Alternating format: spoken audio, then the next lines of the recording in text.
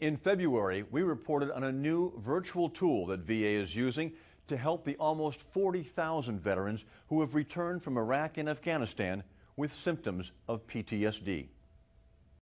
An Army reservist and MP in Iraq, Gerald Della Sala returned home to New York City with apprehension and fear. I couldn't go under overpasses. He felt like he was still on patrol, wondering if insurgents and explosives were hiding by every overpass.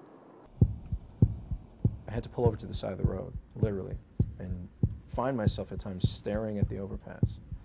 And your mind is saying to you, you're home, but your body is doing something else. Stressed and on edge, Della Sala turned to VA psychologist Dr. Michael Kramer for help with post-traumatic stress disorder, PTSD.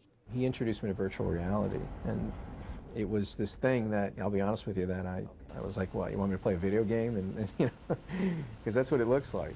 A video game platform altered for use in therapy. It's called Virtual Iraq, bringing the veteran back to the front lines with a therapist in tow. I will expose them to some of the traumatic experience they may have been through in Iraq, and the goal is to slowly but surely have his distress or anxiety levels rise. Can you give me a scale of 0 to 10 right now? How you doing? It's like 5. The goal being, if we can get it to a certain maximal point, the body will slowly but surely over time learn to adapt to that anxiety, and the anxiety will be reduced.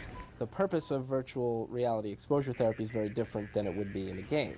The purpose is not to win, it's to have the experiences that they went through be evoked vividly enough so that they can really, in some ways, relive, re-experience the initial trauma in the safety of a therapist's office.